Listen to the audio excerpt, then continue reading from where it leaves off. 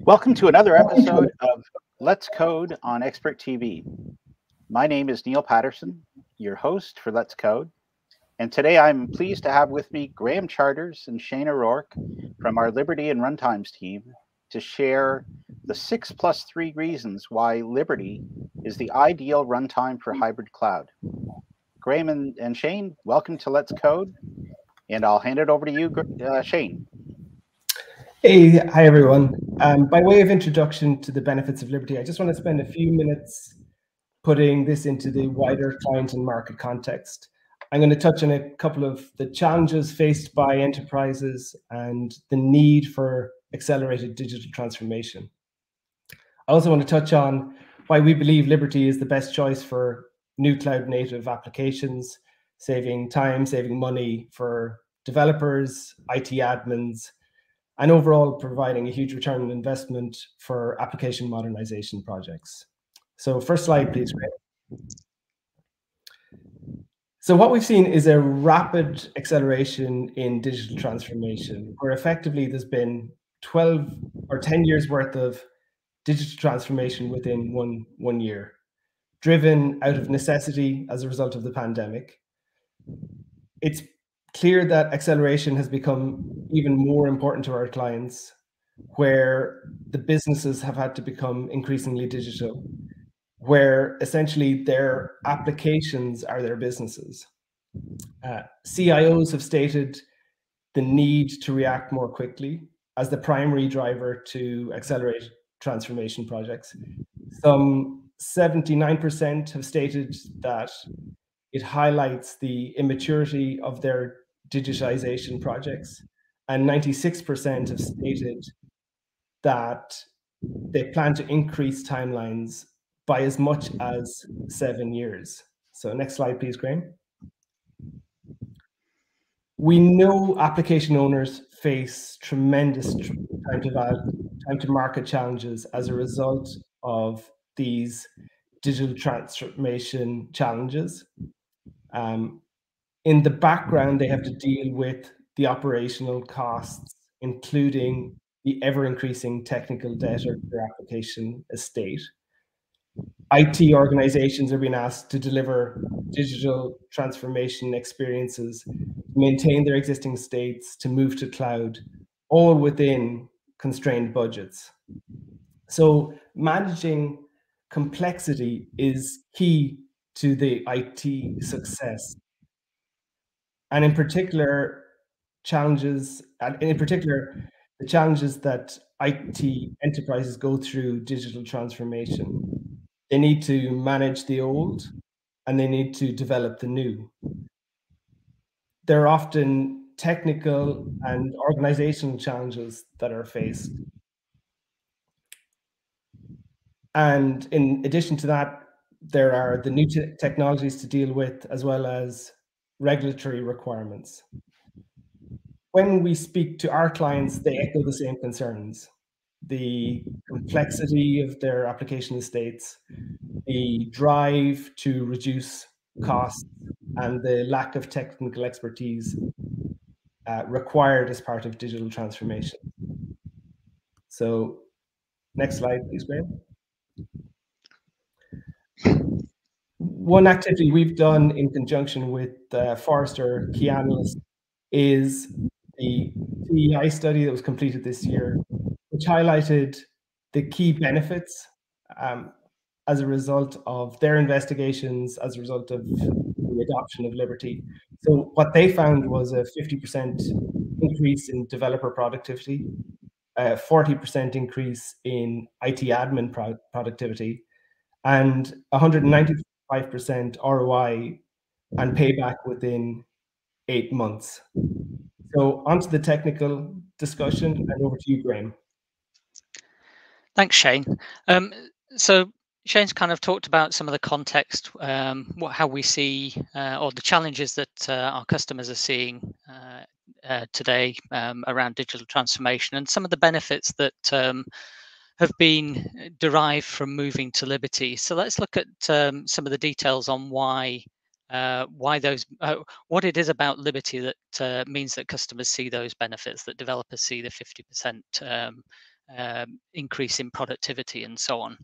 And over the past probably year and a half or so, maybe even 2 years, we've talked historically about the kind of 6 reasons why Liberty. And you may have seen me or other people present these 6 reasons in the past, and more recently in discussions with Shane, we thought it'd be a good idea to kind of there are some other reasons that we've not really covered. So we've got that, and that's why it's kind of 6 plus 3. So I'll recap the 6 on this slide. I've then got a few slides talking about the other 3, but then we'll get into a demo. And what I want to do in the demo is kind of try and demonstrate some of these key reasons, but also kind of show, as part of that demo, show a kind of end to end. So starting from nothing, developing a new microservice, if you like, packaging that in a container, pushing it to a cloud environment. In this case, I'll be using OpenShift on the Azure cloud.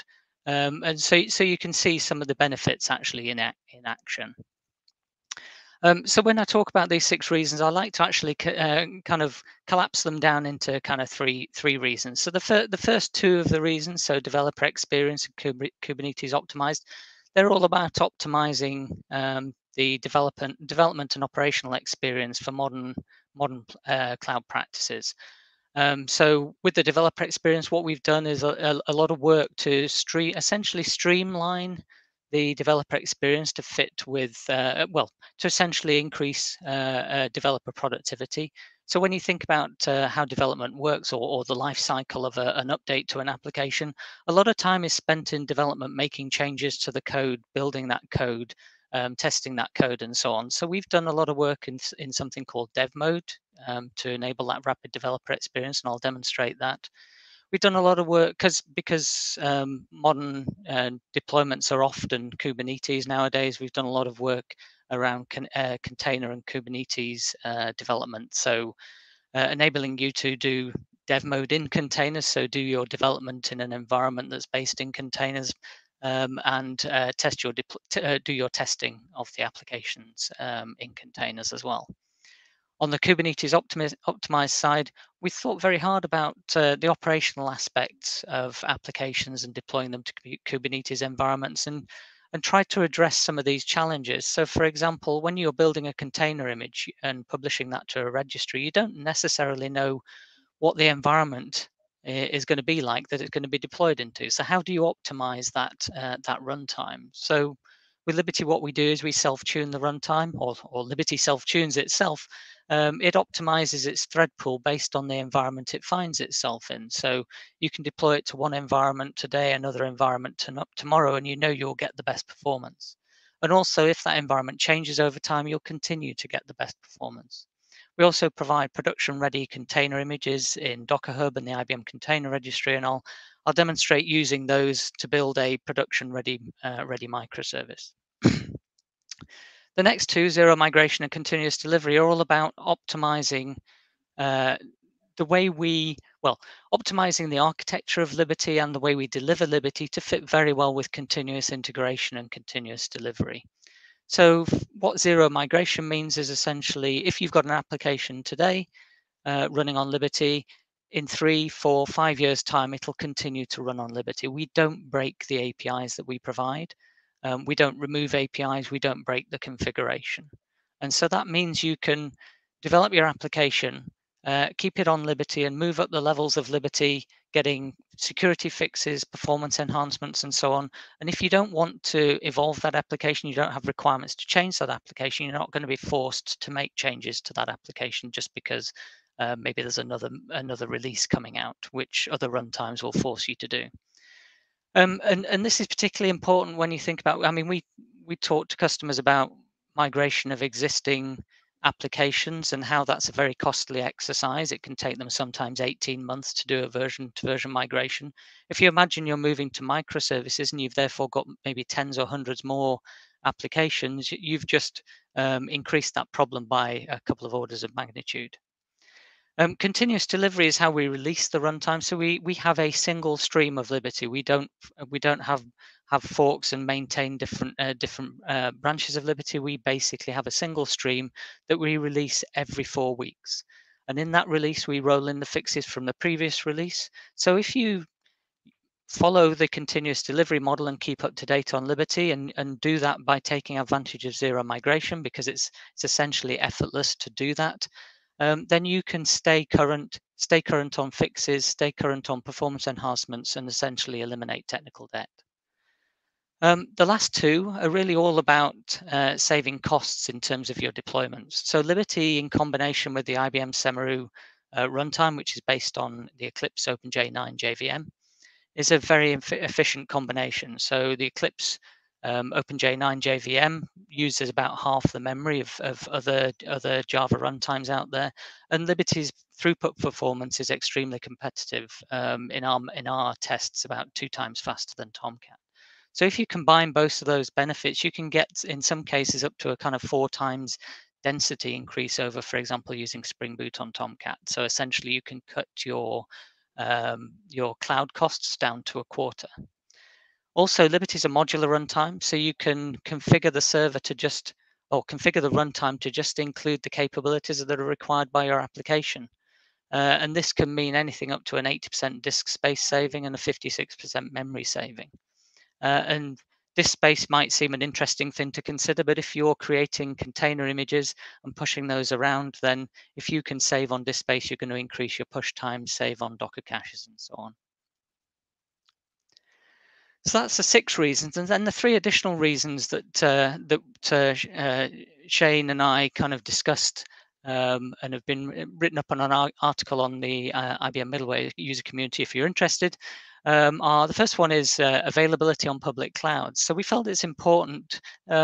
We occasionally, probably more than I would like, get questions from customers saying, "Can I run Liberty on a cloud, on this cloud or that cloud?" And the answer is yes. So actually, for many, many years, we've supported running Liberty on various different clouds. We support Liberty on all the leading cloud Kubernetes services, for example, including all the managed OpenShift environments. So if you're using Azure or AWS or IBM Cloud or Google Cloud and so on, then you can use Liberty in those environments. But also what we're doing is we're evolving our capabilities to make it even easier to do that. So we provide capabilities that make it easy to build and deploy containers into those environments, but we're also extending that with marketplace entries. And the first of those are entries that we've created in the Azure cloud in collaboration with Microsoft. So we have, for example, an Azure Red Hat OpenShift marketplace entry that makes it easy to stand up an OpenShift environment with the right Liberty operator or pre-installed, and also optionally deploying an application as part of that setup, and that can be WebSphere Liberty or Open Liberty. And similarly, we've got an equivalent capability for the Azure Kubernetes service. And I should have said at the start of this one that from our surveys and from other surveys, essentially a lot of our customers are moving to clouds, and they're choosing various different clouds, including hybrid clouds, so mixtures of different clouds. And in doing so, they're also predominantly choosing Kubernetes as the deployment environment. Hence the focus on Kubernetes in this particular reason. Reason number 8: breadth of architecture support. So we've seen a kind of evolution, I think, of runtimes coming along, focusing on things like microservices and so on. And the way Liberty started out as a lightweight runtime with a modest set of capabilities, and then we evolved it over time to add more and more programming model capabilities. And I'll talk a bit more about that in reason 9. But because it's modular, it doesn't suffer from the bloat that other environments suffer from, because we essentially have a lightweight kernel and you can pick and choose the capabilities you want to put into that runtime. So that means that Liberty can support monolithic applications, and it can go all the way down to microservice-based applications. And the fact is that when we talk to customers and when you see surveys and so on, not everything is going to be a microservice. It will depend on the application needs. It will depend on organizational capabilities and so on. And on the right, I'm just showing a few of the considerations that customers go through when they're deciding whether to go with a monolith or whether to go with a microservice. It also depends on actually what the customer has in terms of needs for that application. If it doesn't need to evolve particularly quickly and it doesn't need to scale in the way that microservices enable, then it's probably best off created as either a new cloud native monolith or maybe it's an existing monolith today. So the great thing about Liberty is because it supports this spectrum of architecture styles, you can choose to use Liberty irrespective of what type of application you're going to create. And you can also, if you start out with a monolithic application, you can refactor that to microservices over time and you don't have to change the runtime you're using. You don't have to change your operational approach. Okay, number 9, breadth of API support. So there are actually 2 dimensions to this. So I talked about the feature model and zero migration, and we achieve zero migration because what we can do is we define features for the different API capabilities, and then those features we keep them available as part of the runtime install. So we can add new capabilities and still keep the old ones. Whereas with other runtimes, what happens is as soon as they implement a new set of APIs, a new version of the APIs, they have to get rid of the old APIs, and therefore you have to migrate your application. Whereas with Liberty, we continue to have Java E6 support, Java E7, Java E8, Jakarta E8, and more recently Jakarta E9 and 9.1. We also have microprofile capabilities, and we also have the ability to, we have features that let you or enable you to deploy Spring Boot applications to Liberty. And if you're doing Spring Boot and you do that, then you get the additional kind of memory and performance throughput benefits that Liberty and Semeru provide. So there's the dimension of the kind of breadth of API support, the fact that we support Spring Boot, microprofile, Java E, and Jakarta E, but there's also the depth, which is kind of relates to the zero migration, the fact that we release APIs, we don't remove them, so you're not forced to migrate over time. Okay, so that's it for slides and talking. Well, not talking, I'm going to carry on talking. So what I'd like to do now is do a demo. So fingers crossed, my family are actually streaming on the internet and playing games, so we'll see how that affects things. I may have to pop out and tell them to stop. All right, so I'm just going to close. Oops, just going to minimize this window for now. I must not close. I closed the browser down earlier on, forgetting that StreamYard was there. And let's just get the instructions up. Okay, so what I'm going to do, the first thing I'm going to do is I need to create a new project. So I'm going to create a new microservice. So I shall go to the Liberty Starter. So hopefully you can see that okay. I'll make it a little bit bigger. So the Liberty Starter is essentially a web page that lets you, will generate a starter project for you. There are starters for other runtimes. This is nothing kind of unique to Liberty, but I wanted to demonstrate the fact that it was available and easy to use. So I'm going to choose a name for my project that I'm creating. It's going to be a Maven project. I can use Java 8, 11, or 17, all the current in support versions of Java. I'm going to choose 11 because that's what I've got on my Mac. I could choose Jakarta 8, 9, or 7. Jakarta 8 is the latest, but I'm going to choose, Jakarta 9 is the latest. I'm going to use 8 because that's what the code snippets I've got use. And I could use the various levels of microprofile. And of course, I can't choose 5 unless I choose Jakarta 9 because those are the 2 that are compatible together. All right, so I'll generate my project. And we can see that's created my project for me. I'm just going to show it in my Finder. That's probably a bit small, but we're not going to be there very long. So I'm going to extract the project and open that in a terminal so we can take a look at it. And this one I will make much, much bigger. Do you think that's enough command pluses? Okay, so this is the project it's created for me. I've got a Docker file, I've got a README to tell me about the project. I've got a Maven wrapper, so I don't have to have Maven or the right version of Maven installed on my laptop in order to build this project. It's got a Maven POM, which is going to be the build instructions for my project, and it's got a source folder, which has got some source code in there, and also the server configuration. So I'm now going to start up VS Code, because that's the environment I happen to be using, and I've got the Liberty tools installed into this environment. So let's just get rid of that and expand this a little bit more. Hopefully that's okay for you to all see. Actually, I'm going to shrink it down just one more. Okay, so let's have a quick look at the project. So we've got the source for the application. Now we had a debate in our team, which we took to Twitter probably a couple of years ago, saying if we generate code, how much do you want us to generate? And they said the results were close, but in favor of generating just enough code to get started and not too much, so I have to delete some. So basically, what we do is we generate the REST application because this is going to be a JAX-RS or a REST service. But we don't generate any REST resources because typically you would have to delete those. We also generate a server configuration. So this is essentially the whole server configuration for this server. And actually, because I know I'm going to be just doing a REST service, I'm going to, oops, if only I could type. I'm going to just configure the JAX-RS service in. So you saw previously it had Jakarta E8 and MicroProfile 4.1. But I don't need all of that. I just need JAX-RS. So I'm going to configure the JAX-RS service in.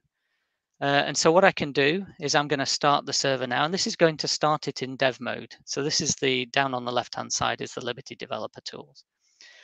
And what that does is I didn't have a server installed. I didn't download the server as part of building that as part of generating that project. All I got was some configuration and a build file. And that build is going to pull down the Liberty kernel from Maven Central. It could pull it down from any Maven repository if you've got your own internal repository. And it's going to install the feature. And you saw it's installed JAX-RS, but it also knows that JAX-RS needs these other features. So it's installed the JAX-RS client, JSON-P, and Servlet 4. And so that's it. So I've got a server application built and all running, and you can see it doesn't really do anything because I didn't have any REST resources. But if I delete this, you can see there's actually a Liberty server there. So this is just the default landing page for Liberty. So now what I want to do is actually first thing, I'll show the dynamic nature of the server. So I'm going to, and this is useful if you're a developer, I'm going to actually include the Open API feature because I'm going to be developing an API. I want to be able to try that API out, see that API. So I've just saved my server configuration, and you can see it's detected the change and it's installing that feature. So it's pulling down another feature from Maven Central, installing it into the runtime, and it's done that. It's not restarted the server or anything. And now I can see that I've got the Swagger UI available for me to try out any REST services that I create. Okay, so now I want to actually create a REST service. So what I'm going to do is I'm going to create one called REST resource.java, and this is where I'm going to go and just steal some code from my little cheat sheet rather than you watch me make lots of typos. And so this is the REST service that we're going to implement. It's essentially just returning the system properties. This is actually the REST service we use in a lot of our guides on the Open Liberty site. So if I save that, you'll see very quickly it's recompiled it, it's updated the server. And so if I go back to here and refresh, we can see we've got a REST API now. And I can try that out and give it a go. And we'll see here, hopefully, yep, there we've got the system properties back. So that's the kind of developer experience, the rapid in a loop experience, the ability to see changes, the ability to change the runtime dynamically based on whatever your application needs whilst you're going through that development process. But okay, so I've developed my REST service. What I want to do now is use that in a container and push that to an OpenShift environment. And to do that, I need let's have a quick look at the Docker file first. So this is a Docker file for a production deployment. So the first line, this is basically saying I'm going to pull something from the IBM container registry rather than Docker Hub because the IBM container registry doesn't have rate limiting. And I'm going to pull the kernel slim image that's based on Java 11 using the OpenJ9 JVM, which is on the UBI OS layer. And so that's the image at my starting point, and that just includes the kernel. And so what I do next is I copy the server configuration, which we saw earlier, into the config directory, and I run this feature script. And that feature script is essentially going to it's going to install all the features that are required by that server configuration. And so this is how we make it very easy to build a container that fits exactly the needs of the application. And then lastly, we're going to copy a WAR file over into the apps directory, and we're going to run this configure script. And this configure script essentially optimizes the image for production use. It essentially starts and stops the container, primes the class cache, and so on, so that the server will start very quickly. So we basically pay the price during build time for doing that optimization, so that when you deploy it at runtime, it will start very quickly, because your chances are you're starting multiple servers, but you're only building once.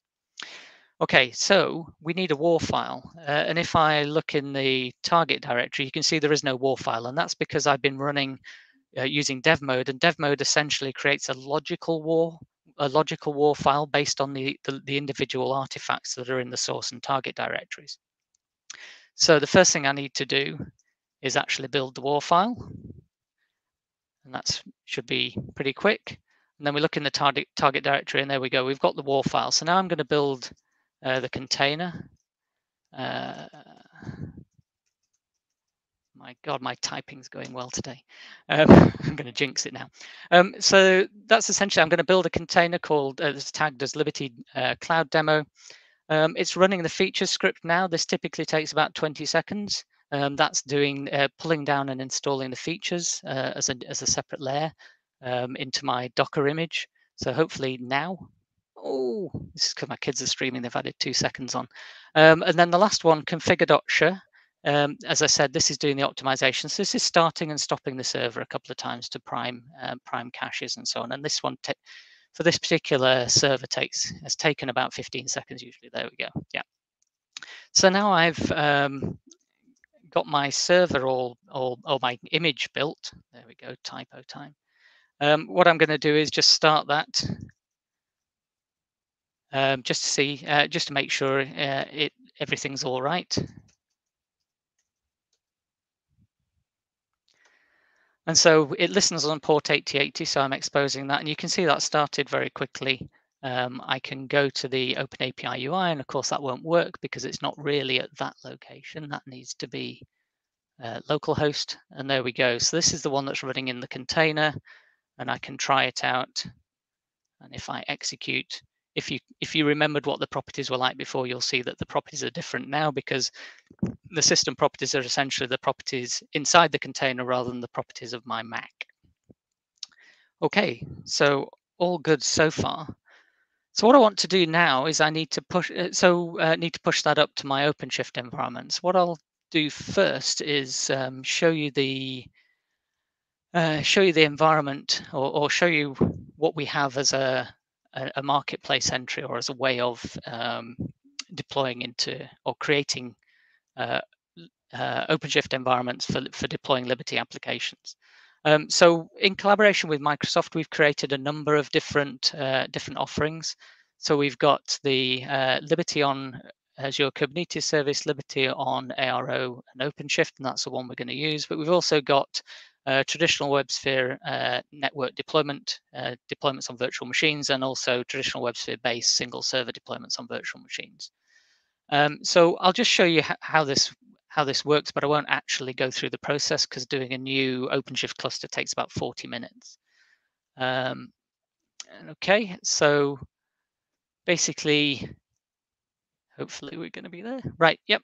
So this is the entry in the marketplace that I can get started from. So I can now click create. And this basically takes you through a wizard process. So you fill out a few form entries.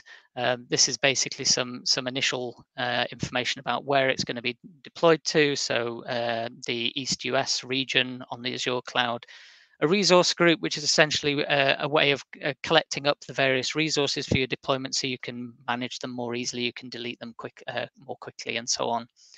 Then there's configuration of the cluster. I can use an existing cluster if I want, or a new one.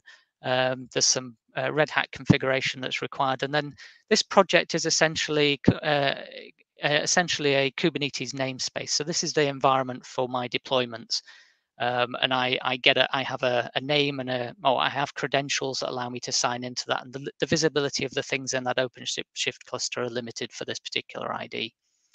And then I can optionally provide an application through a reference to a container image. So that's the environment. What I'll do now is I've zoomed in, so hang on. I've not done the navigation with it so zoomed in. So I'll go and have a look at an existing one, and in fact, the one we're going to deploy into. So this is my resource group for my deployment, and you can see I've got an OpenShift cluster, and I can actually from here go to the console. So this is the OpenShift console. I'm already logged in because I was using it earlier. I have had a couple of problems where I've not been able to switch to administrator, but if I do a refresh, there we go. All right, so we can see, let's have a look at workloads and pods. We can see there's nothing deployed in there. We can see the operator. So this is the operator we install, the Liberty operator. It says Open Liberty operator, and that's indeed its name, but it allows you to deploy Open Liberty and WebSphere Liberty. So you can provide configuration to this to deploy applications, and that's what I will do, but I won't do it through the UI. I'll do it through the command line. Last thing to look at, we can look at, oops, oh, there we go, builds, image streams, and you can just see this is this is the image I'm going to push. I'm going to do an update to this image. You can see I was actually trying it out a few hours ago just to make sure it worked, and it did then. Hopefully it will again this time. All right, so now back to VS Code. So what I want to do is I need to do a few logins first. So I'm going to log into Azure, and I only need to, I don't have to do this, but I'm doing this because I use the Azure command line just to make some of my OpenShift commands a little bit easier. So whilst that's just finishing off, I'm going to log into OpenShift now using the project manager that was specified in that that initial UI for provisioning the environment. So my project manager is called Liberty Mugger. And you can see this is my project that was created for me, and also the OpenShift image registry that was created for me. And lastly, I'll sign into the image registry as well.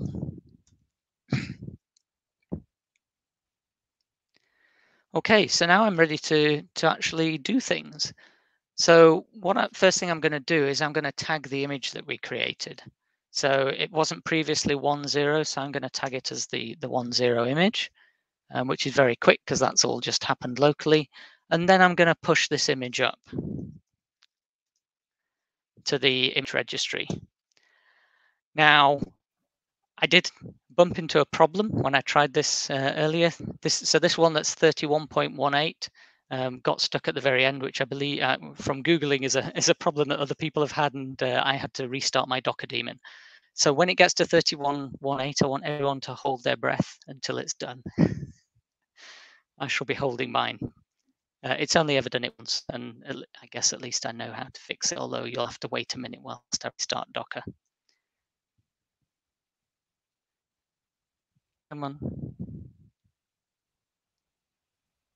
My up speed particularly great on my home internet. Okay, it's got to the end. This is where it got stuck, but I'm sure it'll be fine. It's only ever gone wrong once.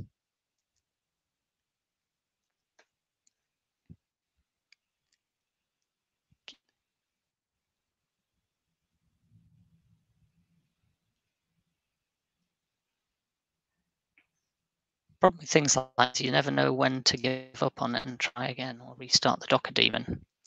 So we'll leave that a few seconds. Oh, it's done it. And we'll see that this, yeah, there we go. So it's finished pushing it up there, and we can see and this is in Azure Cloud in East US, that it says it's just been updated, so the image I've just pushed. So now I want to be able to deploy that thing. And I'm going to use as I said, the Open Liberty operator. So in order to do that, I need to create a configuration file, a YAML file. So what I'll do is I'll do that here, and we'll call it Liberty Cloud Demo deploy.yaml. And here's one I prepared earlier. Actually, with the Azure Marketplace deployment route, it actually provides this deployment YAML for you. If as a starting point, it's actually got a couple of things. It doesn't know what the image is well, actually, if you choose an image, it knows what the image is going to be called and so on. But if not, then it will just give you a template for you as a starting point. So this is going to deploy an Open Liberty application. It's going to be called Liberty Cloud Demo. It's going to be deployed into the namespace called Project 6AC5B9. Trips off the tongue. It's going to be this image, which is the one we've just pushed up, and I want 2 replicas, and I want to expose it so it will get a root. And I always want to update if I push a new image. All right, so must remember to save that file. Last time I didn't save it when I was trying it out. Okay, so what I'm going to do is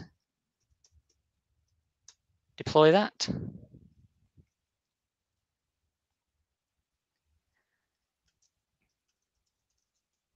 And we can see how it's getting on. All looking good, all done. Okay. And what we can do, we can look in OpenShift, in the OpenShift UI, and we can see, oops, we can see now we've got the 2 pods running. And because I exposed it, it should, in the networking section, have a root available. And we can go to that root. And we can see Liberty's there, and I can do things like go to the Open API UI. Hopefully you can see this. Just make it a little bit bigger. And try out the API. And there we go. Got the results back. So that's shown a kind of end-to-end demo of creating a new project, the developer experience through the Liberty tools as part of VS Code, but we have them available as part of IntelliJ and so on. Showing dev for the rapid in a loop experience, and then using the Liberty container images that are available in Docker Hub or the IBM Container Registry to build an image that fits exactly the needs of my application. So it's a nice lightweight image. Pushing that up to an OpenShift environment and on the Azure Red Hat OpenShift, and that's an environment that I set up previously through the Azure Marketplace entry.